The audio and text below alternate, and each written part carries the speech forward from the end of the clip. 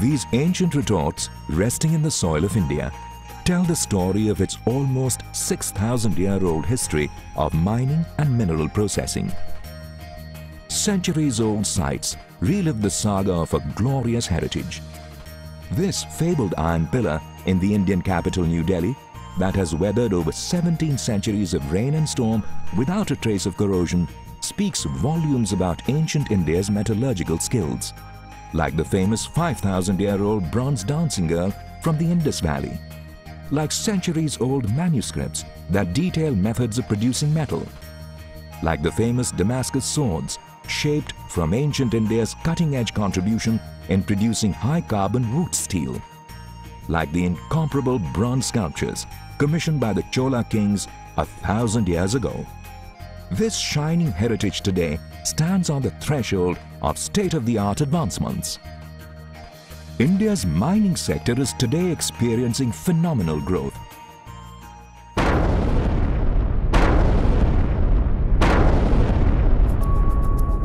Highly profitable business development opportunities are on the anvil, with both the non-ferrous and the ferrous sectors on an upsurge.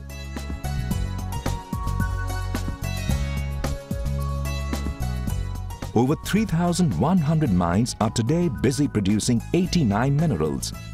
To add to this, India has researched a high-quality database of over 20,000 mineral deposits.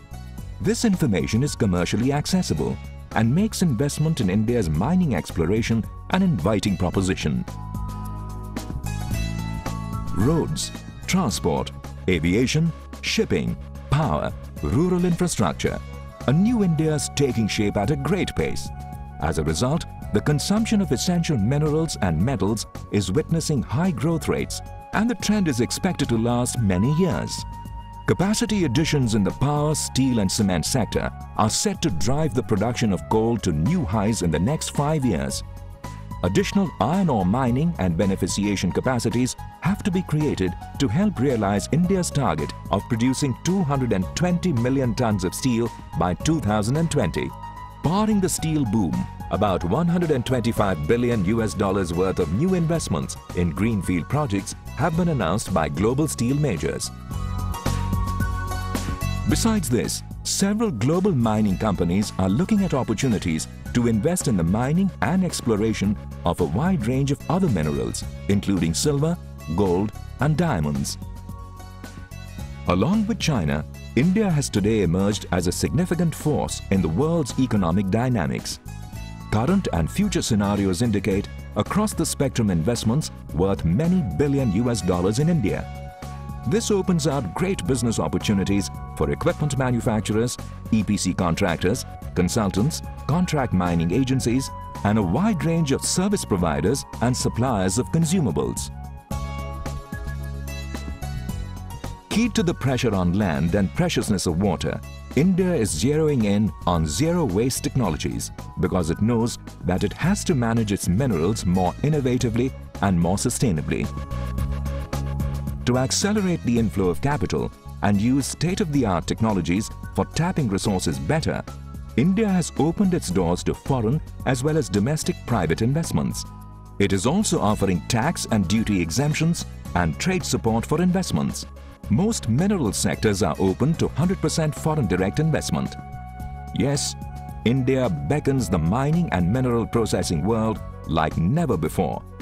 And what can be more opportune than being there at the 26th International Mineral Processing Congress in the Indian capital New Delhi in just 2 years from now? The 26th International Mineral Processing Congress in New Delhi, India. Be there. What began in London in 1952 is going to get the glitter of diamond in the 60th year of the Congress at New Delhi in 2012. In heading towards New Delhi, the Congress itself has come far.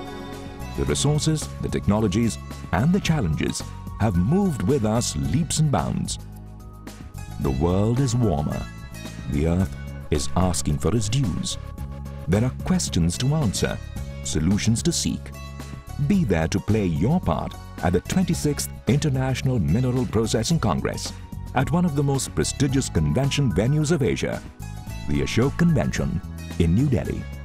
Be there at the technical exhibition that will showcase new process technologies, equipment and services at India's flagship international exhibition venue, Pragati Maidan in New Delhi.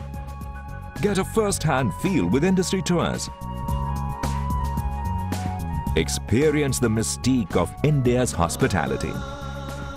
From wondrous Brisbane to colourful New Delhi, the distance is short, the outcomes promisingly big, and the attractions of IMPC 2012 as incredible as India can be.